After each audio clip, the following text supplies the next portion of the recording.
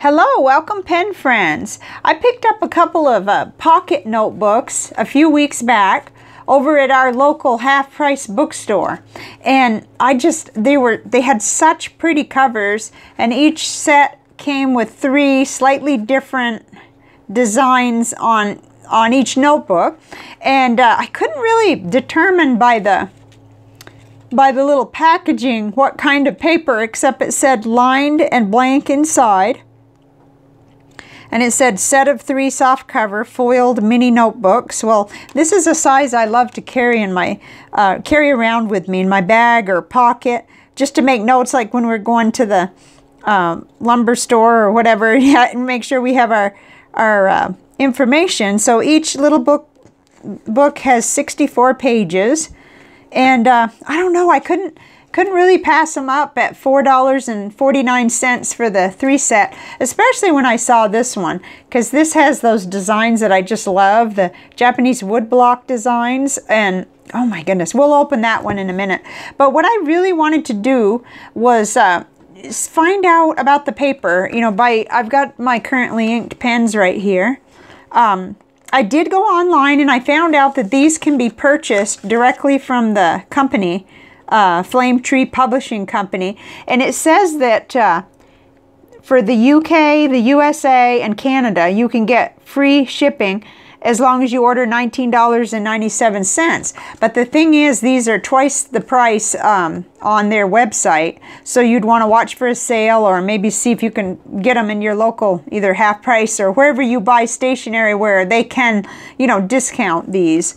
But if you were really crazy about a design, they were like, I think they're $8, and they're just under $9 US for a packet of 3. Okay, so let's we'll move these aside, and we'll get some pens over here, and we'll just see how it does. I like to take the last page. Let's see, is that going to be that's interesting. It's lined on one side. Let's see, what's the millimeter again of that? It said,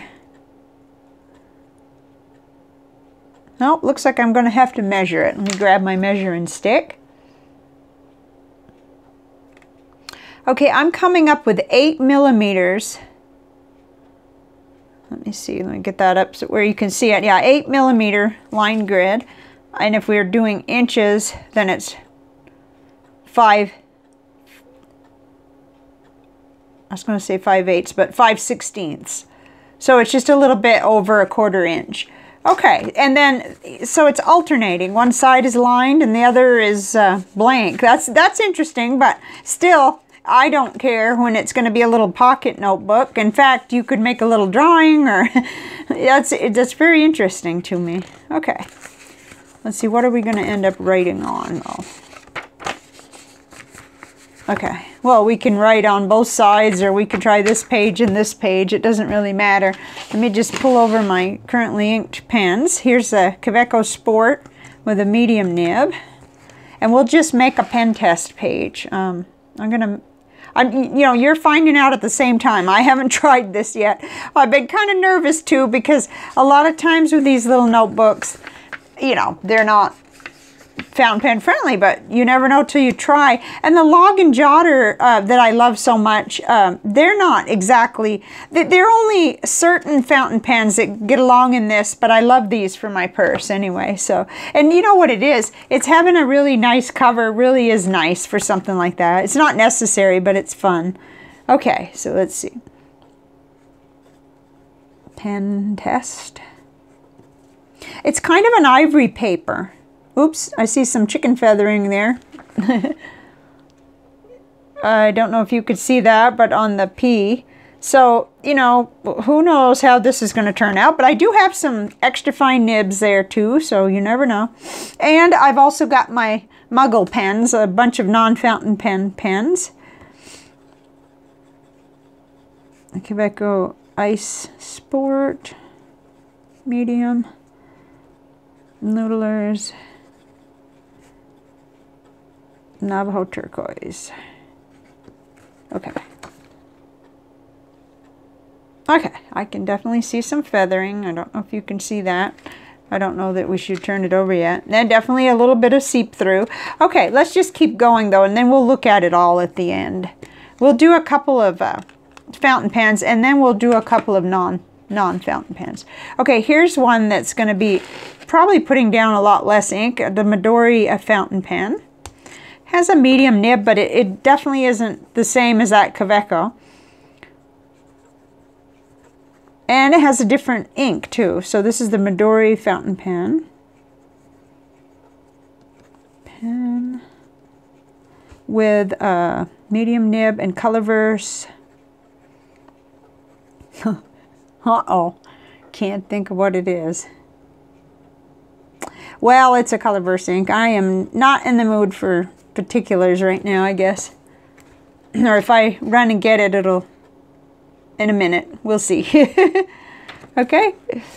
I'll probably think of it if I sit here long enough and stop trying so hard to remember. Okay, here's one that this has a fine nib on it. The little whoops, these are still my June 2021 inked pens. Moon Man. Ooh. Oh wow. Q1. Yeah, that's not quite going to work out. I can see that it's feathering already. It's just a little bit more absorbent of the paper. I mean, for some people, they wouldn't care, especially if it was extremely informal notes. It might not matter. But I don't like feathering, and I don't like bleed through, so you know, it's just one of those little experiments. What do I have in here? TWSBI Royal Purple, I think. Yeah, I think that's what I have in here. Oh, I guess it's time to go get the Currently Inked book. Just a minute. Okay, I don't know what I would do without this. This is my little traveler's notebook. I just started up my Currently Inked number 5 book. I haven't even started yet, but because I knew I had just filled in my last one, last space here. Let's see, what am I looking for? First, I'd like to know what I have in that little Midori. Oh yeah, Colorverse Vortex Motion is the name of that ink. Okay, that did pretty well. Let's go ahead and just put it down at the bottom. Vortex Motion. Not very pretty, but number 17? I guess it had a number too. Huh. And I did get that right. It looks like Moon Man Q1 did have TWSBI Royal Purple. This is just a really handy little book. I can't seem to remember things, especially if I'm having time of stress, which I am with this flare-up of back pain. I'm not in the greatest of condition here.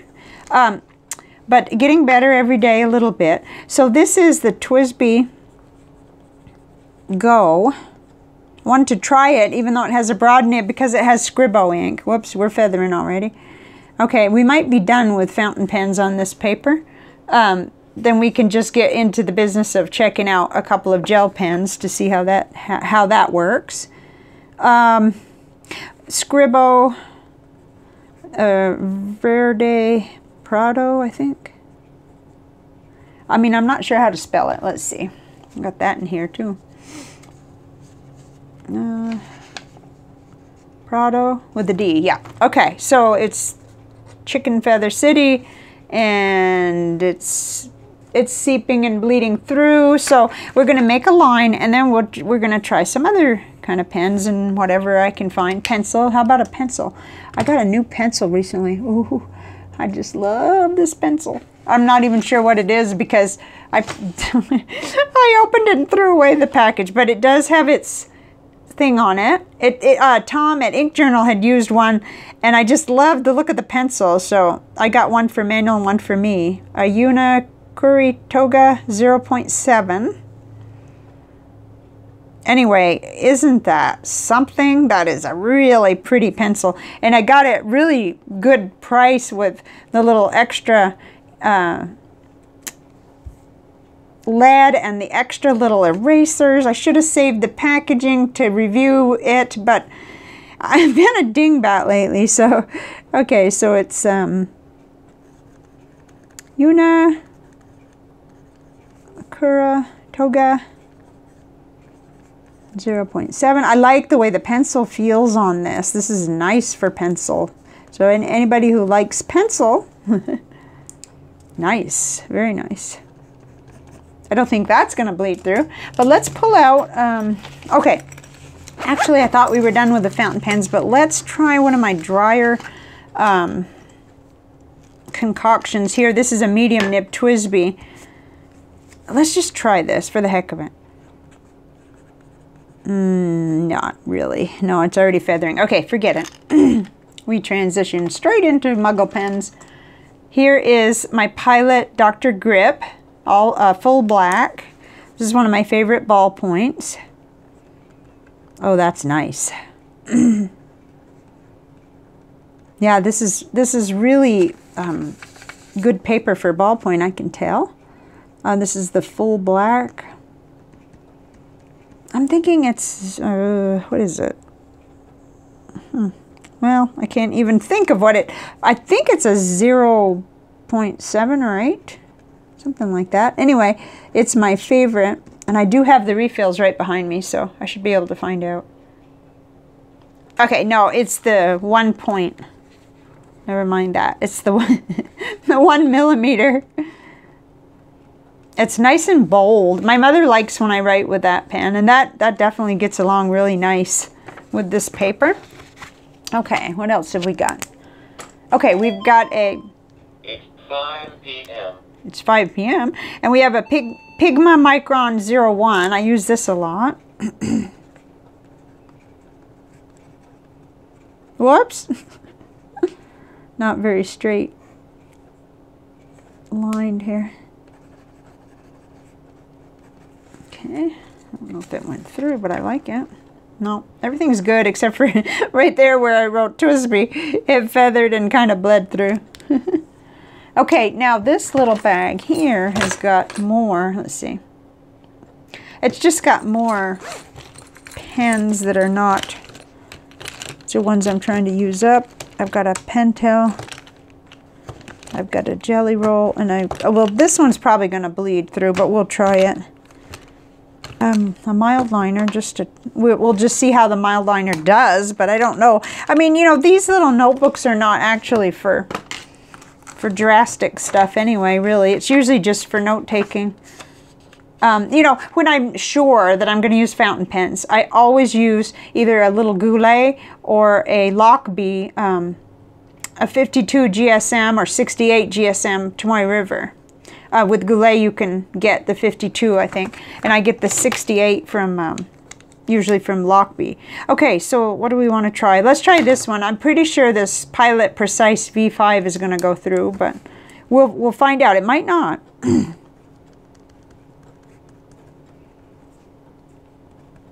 You just never know. Sometimes it really surprises me what the different pens, how they'll behave. What am I looking for? Well, 5, so it's probably the finer, the 0.5, I guess. Okay. Nope, that's good. So I was wrong about that unless it seeps. We'll check in again. Okay, then these put down more ink. These are the 07 Energel with the needle tips. I love these pens. I still love them. I don't go out of my way to get them anymore because I don't like that I can't refill them, or I haven't figured that out yet. Pentel, Energel, 07. Yeah, I love this. I hope these didn't go through because I've got 4 of these. I'm trying to use my supply up. Ooh, that's good. That's acceptable. It might, you know, ghost a little, but no, that's looking good. Oh, I'm glad. Okay, let's use a mild liner over the top of our Pigma Micron, you know, archival, and just see whether this paper will take that. And then we will just use this little Jelly Roll just to see. The Sakura. These are nice. And it's red. Okay, so Jelly Roll, Sakura. I'm out of my element here. I'm really much more knowledgeable about fountain pens, but these are some of the other pens that I've come across or gotten and I like. 08. Okay. And we can just take a peek. How did things do? I'm gonna give it a minute. Okay, so none of my like muggle type pens, non-fountain pen, none of those bled through, right? That's good, because we can't count that. That's just where I wrote TWSBI right there. Let me see if I can hold it up nice. That is the word TWSBI. Then we get just a little shadowing, but nothing else went through. So you could pretty much, you know, just use a ballpoint or a permanent. I'm trying to think. I don't have much else just laying around. Everything else that I have is fountain pen, so right now. So other than just another ballpoint, which is a pocket pen, but there's no way that's going to go through, so we'll just kind of put... Actually, it's good to try it just to see of ink, you know, compatibility, and it is, because I carry one of these everywhere, especially going grocery shopping, which I hope to get back to very soon. My chronic pain issues are really irritating me right now, so I'm working really hard to get better. Okay, but before I leave you, let's go ahead and open that other package. I'm kind of eager to see what they look like. These were all kind of the same. Well, not the same. They're different. They're all three different, but like these two had very few distinguishing differences. You can tell they're different books showing. Let's see the back. And then this one was the standout that had the larger artwork. So, and this was the one I think that I wanted to keep. And so that's why I did the pen test here. And I thought of sharing some of these because I think they're really handy little notebooks, and I just was all excited. Mom loves this size. So let me move this one so I don't accidentally keep that in the giveaway pile or something. Okay, so how did I open this other one? I don't remember. In here with my seam ripper. Oops. Actually, I had to do some sewing today. Manuel needed jeans, and he did all the pinning though. So he actually did all the work, because as I learned when I learned how to sew, the majority of the work is before you ever touch the sewing machine. It's getting it cut and ironed and pinned properly, and he did a really great job. He was going to hand sew it, and I told him, no, I can do it on the machine. Oh, these are pretty. Oh, goodness. The Wave, of course, is very popular, and they even have that on a pen, well, they have it on a koozie case and pen roll and everything. This I really like. This one I automatically go toward, and I like how that little embellishment there. Ooh, can you see how that sparkles? Whoops. Of course, you can also see the overhead light kind of makes a glaring, but it has sparklies. Well, these do too. These have the gold foil kind of. But oh, these are really pretty. Let's flip them over. Oh my gosh. I just wanted to show you these because actually I really thought that for $4.49 isn't too bad. I mean, you know, we pay like $5 for a little Tomoe River one, and of course that's going to be completely fountain pen friendly. But even for some of the other notebooks, they're pricey. So I thought a 3-pack for that price is good when it has such a beautiful cover. They're not flimsy at all. To me, they're nice and I don't know what you'd call it. They're nice and substantial covers, and then the beauty of these artwork, oh my goodness. They're all sewn just a little different. Isn't that interesting? See how the sewing here is kind of off center? That's too bad. It's sort of on top of it instead of right on the spine. These are good. Let's see the other one. That one has one too, the one I kept, that's sort of sewn forward a little more. But that's just being nitpicky. These are just little pocket notebooks. I really like them. Okay, hopefully this, you know, showed you something if you've never seen them, or if you happen to be on the lookout, if you're in your local Half Price Bookstore, then you'd know to look for them. They weren't with the other stationery and envelopes and stuff. They were on an end cap over near where the mystery books were at my Half Price Bookstore. So I almost missed them. And I was just in there with the manual. I wasn't really looking for a book because I've got everything I want to read right now. And when I saw them, I ended up grabbing them and well, he paid for them. I wasn't even thinking about purchasing anything, but they're just so gorgeous. Okay, so that's it for today. And I'll be back soon because, gosh, there's only a couple more days left in June. So I'm beginning my selection process for July, which usually starts with my little files here. I go through and I start looking at my inks and deciding which color, you know, and I'm thinking red, white, and blue because it's going to be 4th of July, and Manuel and I are going to celebrate our 36th wedding anniversary in July. And so I'm kind of thinking about blue and red and different shades of blue too. I'd like to go with a bright and with a kind of a traditional maybe blue, kind of I'm thinking of that Old Glory blue from Birmingham, if I have any left. I don't know that, you know, something along the lines of a nice flag blue. Anyway, I'll be back with that eventually, soon, I hope. And every day I'm working to get better so I can get back to full steam. And y'all can imagine how disappointing it is that I'm being, you know, delayed again about going to Vermont. But I've got to just keep the faith. You know, there's no reason for me to get totally discouraged because healing always happens. I have never failed to heal. And, you know, with the help of God and all of the different new ideas that I'm learning.